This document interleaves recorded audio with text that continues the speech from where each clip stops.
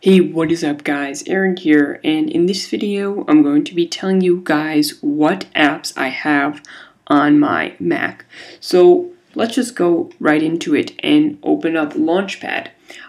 This is a quick glance at my apps. I have 2 pages of course in Launchpad, and I'm just gonna go through the apps that I use most and on a regular basis.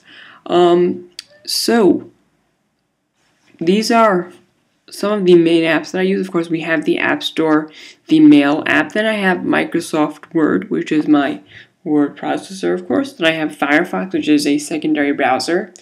Then I have Photoshop, which is pretty self-explanatory. Safari, After Effects, which I use to edit some of my videos, not all of them. Then I have the Messages app.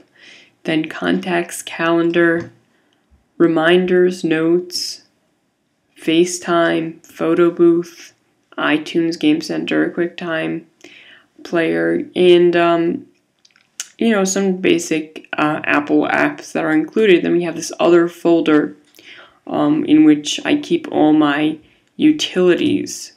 Then of course we do have the Google Drive app. I downloaded that app to just to be more in sync with my Google Drive.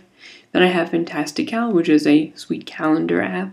Then Caffeine, which is pretty cool, and I've mentioned in quite a few videos of mine. Then I have the Skype app, and then Handbrake, which I use to compress some of my videos because they could be very big and need compression. Then I do have the Twitter app, and then I have Mobile Mouse Server. This is just for an app on my iPod Touch. Then Google Chrome, then Final Cut Pro, which I use to edit most of my videos. Of course, it's shared with After Effects. Then, of course, I do have a uTorrent, a BitTorrent client there. And then over here are some of the apps that I use a little bit less. You guys can, check them out if you would like. But that's basically what is on my Mac. Those are, in my opinion, the best Mac apps of 2013. So if you enjoy this video, feel free to hit that like button and subscribe for other videos like this. And have a great day.